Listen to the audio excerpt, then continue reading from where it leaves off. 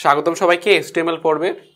তো এখানে দেখো আমরা রোস্প্যান কলস্প্যানের ব্যবহারটা একটা টেবিলে কিভাবে করা যায়। একই টেবিলের মধ্যে রোস্প্যান কলস্প্যান ব্যবহার করা লাগতে পারে এটা প্রবলেম অনুসারে। তো এখানে একটা প্রবলেম দেখো, গত পর্বে যে প্রবলেমটা দেওয়া ছিল তোমাদের, তো এখানে হচ্ছে দেখো এই টেবিলের মধ্যে আমাদের রোস্প্যান কলস্প্যান দুইটা একসাথে ব্যবহার করা লাগতে পারে। দেখো এখানে চিন্তা করো, এই যে এটা একটা রো, তাই না, এটা একটা রো। তো এই রো এর ভিতরে সেল আছে কয়টা? এখন কেমন যেন কোশ্চেন হয়ে গেল না, সেল আছে একটাই, তাই না? এই রোর ভিতরে সেল আছে একটা এ, কিন্তু এখানে একটু ডিপ থিঙ্ক করতে হবে যে আসলে এখানে সেল ছিল কয়টা। একটা চিন্তা করো, এটাকে এক্সটেন্ড করো, এটাকে বাড়াও, এই যে এই রেখাটাকে বাড়াও, তাই না? তো এখানে সেল ছিল কয়টা? একটা, দুইটা, তিনটা, চারটা। এই যে এগুলো, এই রেখাগুলোকে তুমি সামনে মনে মনে একটু এক্সটেন্ড করে চিন্তা করো। এখানে সেল ছিল 1 2 3 4।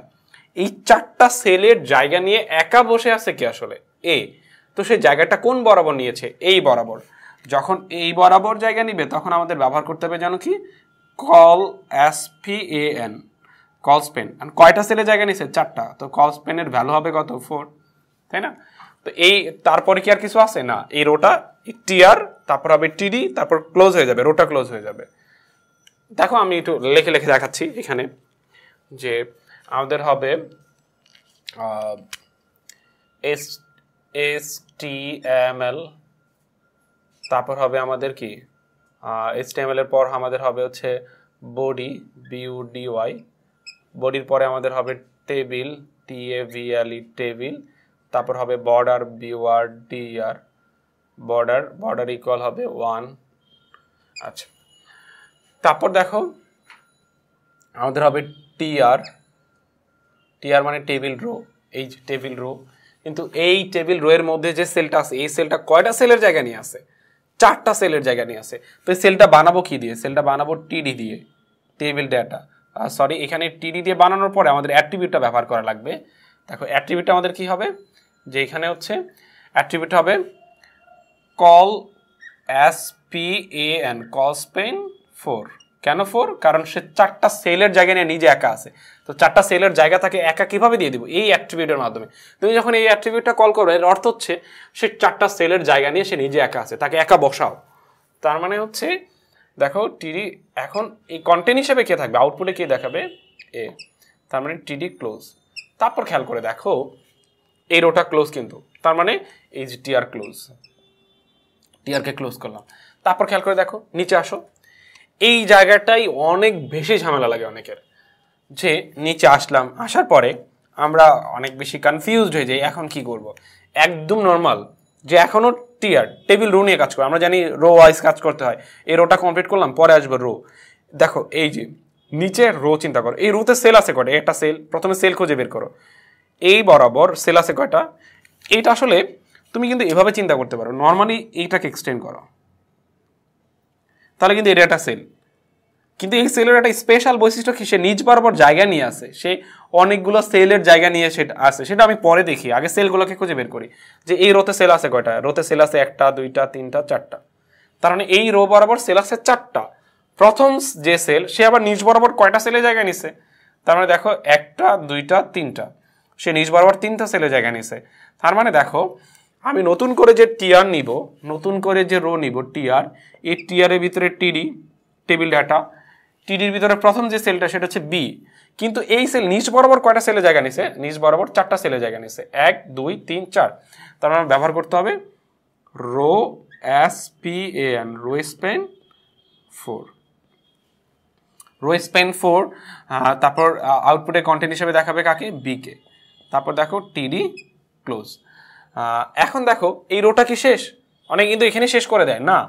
দেখো এই রোয়ের একটা সেলের কাজ শেষ করলাম। এই রো বরাবর সেল আছে কয়টা? একটা, দুইটা, আরো তিনটা আছে, এটা সব চারটা। তার মানে দেখো এরপরে আবার হবে টিডি, এই রো বরাবর সেল আছে সি, তার মানে কোনো সেলে জায়গা নিয়ে নাই, তার নর্মাল সেল, কোনো অ্যাট্রিবিউট ব্যবহার হবে না। তার মানে হচ্ছে টিডি ক্লোজ। তারপর দেখো টিডি, তারপর কি হবে? ডি, সে কোনো জায়গা নিয়ে নেই, টিডি ক্লোজ। তারপর ধরো টিডি, টিডি হিসেবে থাকবে কি আসলে? টিডি হিসেবে থাকবে হচ্ছে ই, টিডি ক্লোজ। তারপর দেখো ই এর পর কোনো কিছু নাই আসলে, তারপর টিআরটা ক্লোজ, টিআর ক্লোজ। এরপরে খেয়াল করে দেখো এরপরে নতুন করে যে রোটা বানাবা তুমি, এই উই রো এর ভিতরে সেল আছে কয়টা? একটা, দুইটা, তিনটা। কারণ এখন ওই রোটা যে এখান থেকে শুরু হবে এটা কিভাবে, কারণ দেখো এই জায়গাটা কিন্তু অলরেডি সে নিয়ে নিছে, সে দখল করে আছে, তো নতুন করে সে রো এর জায়গা পাবে এখান থেকে আসলে। তো আমি বলতে পারি, আমি এখান থেকে লেখা শুরু করছি যে নতুন করে যে আমি যে টিআরটা বানাবো, টিআর টেবিল রো, এই রো এর ভিতরে সেল আছে টিডি, সেল আছে কয়টা, 3টা, একটা হচ্ছে এফ, আর একটা হচ্ছে আমাদের টিডি এফ, আমাদের টিডি এফ জি, তারপর টিডি, তারপর খেয়াল করে দেখো আমাদের টিডি, সরি এটা ক্লোজ হবে না এখানে, টিডি এইচ, টিডি ক্লোজ, হ্যাঁ, তারপর টিআর ক্লোজ, টিআর ক্লোজ হল। তারপর দেখো এরপরে তুমি নতুন করে একটা রো বানাবা, তাই না, এই যে এই রোটা বানাবো 1 2, এর রোতে সেল আছে কথা, তার মানে এরপরে আমি এখানে দেখো কোনো রোস্প্যান কলস্প্যান কিছু ব্যবহার হয় নাই, এটা আমি কিভাবে বুঝতে পারবো, দেখো এই সেলটা কোনো জায়গা নেই না, এই সেলটা কোনো জায়গা নেই না, এই সেলটা কোনো জায়গা নেই না, আসলে সবাই নর্মাল সেল, সিঙ্গেল সেল। তারপর দেখো নতুন করে যে রোটা বানাবো টিআর, টিআর টিআর ভিতরে প্রথম সেল এই যে আই, টিডি, টিডি হিসেবে লিখবো কত আই, সে কারো জায়গা নেয় নাই, তার মানে আই, টিডি ক্লোজ, তারপর টিডি, তারপর দেখো যে টিডি ক্লোজ, তারপর ধরো এই যে এম যে সেলটা, একটু ভালো করে খেয়াল করে দেখো, এখন যে তুমি সেলটা লিখবে এম সেলটা, এটাকে তুমি যদি একটু এক্সটেন্ড করো, এই রেখাটাকে যদি তুমি একটু এক্সটেন্ড করো, তাহলে তুমি একটা ব্যাপার বুঝতে পারবা, সে নিচের থেকে আরেকটা সেলের জায়গা নিয়ে নিজে একা আসে। তো নিচ থেকে যদি কোনো সেলের জায়গা নেয়, সেই জায়গাটা আসলে এ বরাবর নিচে, নিচ বরাবর যদি কোনো জায়গা নেয়, তখন আমরা কি ব্যবহার করি, তখন কিন্তু আমরা ব্যবহার করি রো স্পেন, যে আরেকটা রো এর জায়গা সে নিচে, তো রো স্পেন কত হবে 2।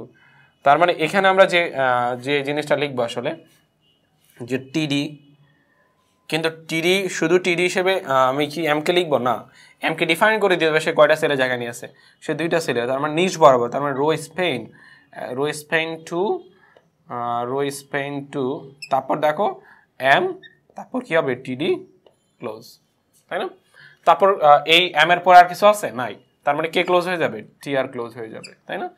তারপরে দেখো, তারপরে নতুন করে তুমি একটা রো ডিফাইন করবে যে টিআর, সরি টিআর, টিআর এর ভিতর আছে টিডি, টিডি হিসেবে থাকবে কে, এটা নতুন রো হিসেবে বসে পড়বে টিডি, এই জায়গাগুলো অলরেডি বি নিয়ে নিছে, তো নতুন করে রো ডিফাইন করলে রোটা এখান থেকে আসবে। তো দেখো কে, টিডি ক্লোজ, তারপর হবে টিডি, তারপর হচ্ছে এল, টিডি ক্লোজ, তারপর হচ্ছে টিআর ক্লোজ, তারপর দেখো হচ্ছে তুই রীতিমতো তুমি টেবিল ক্লোজ করবা, তারপর হচ্ছে টিএভিএলই টেবিল ক্লোজ করবা, তারপর হচ্ছে বডি ক্লোজ করবা, তারপর হচ্ছে ওই এসটিএমএল ক্লোজ করবা। এই ছিল আমাদের আসলে রোস্প্যান কলস্প্যানের ব্যবহার। আমরা টেবিলে যত ধরনের কোশ্চেন থাকতে পারে সলভ করার ট্রাই করলাম।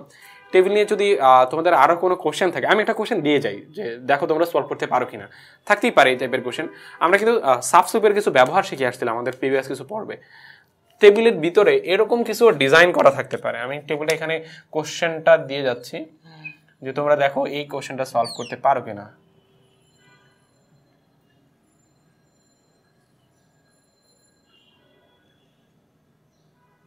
এখানে ধরো হচ্ছে a1 b1 square a1 square plus 2a1 v1 plus v1 square.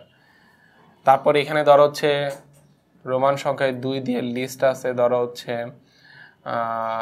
Apple APPLE Apple. তারপর রোমান সংখ্যায় 3 দিয়ে ধরো আছে মিল্ক MI মিল্ক। তো এরকম দুইটা লিস্ট এখানে আছে। তারপর এখানে ধরো হচ্ছে এখানে XY, এখানে এখানে তুমি ধরো হচ্ছে জাস্ট হচ্ছে x x x এরকম কিছু থাকতে পারে। এখানে ধরো হচ্ছে y y y, এখানে নর্মাল হচ্ছে XY দিলাম বা XYZ। তো এটা কিন্তু x, এর উপরে y, এর উপরে y। কিন্তু আসলে এরকম টেবিল যদি থাকে আসলে করা যাবে কিনা বা আমরা করতে পারবো কিনা, যদি না পারি আমাদের কমেন্টে অবশ্যই বলবো। তো টেবিলের ভিতরে বিভিন্ন সাবস্ক্রিপ্টের ব্যবহার থাকতে পারে, তাই না, লিস্টের ব্যবহার থাকতে পারে। তো আমরা যেহেতু ইন্ডিভিজুয়ালি এগুলো শিখে আসছি, এগুলো জাস্ট এখন সেলের ভিতরে জাস্ট লিখে দিব, আর কিছুই না আসলে। তারপরে যদি আমাদের সমস্যা আমাদের কমেন্টে জানাবো, এখানে আল্লাহ হাফেজ।